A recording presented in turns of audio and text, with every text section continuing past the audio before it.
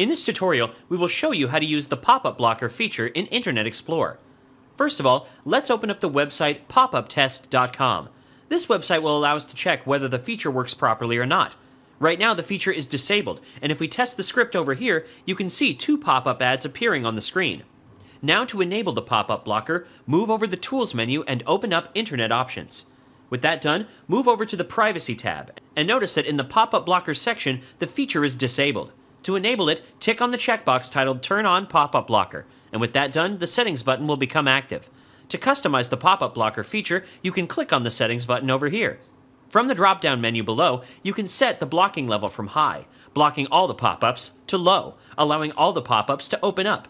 Let's set the level to medium and apply the changes made. Now if we test the script, you can see that neither of the pop-ups open up in Internet Explorer.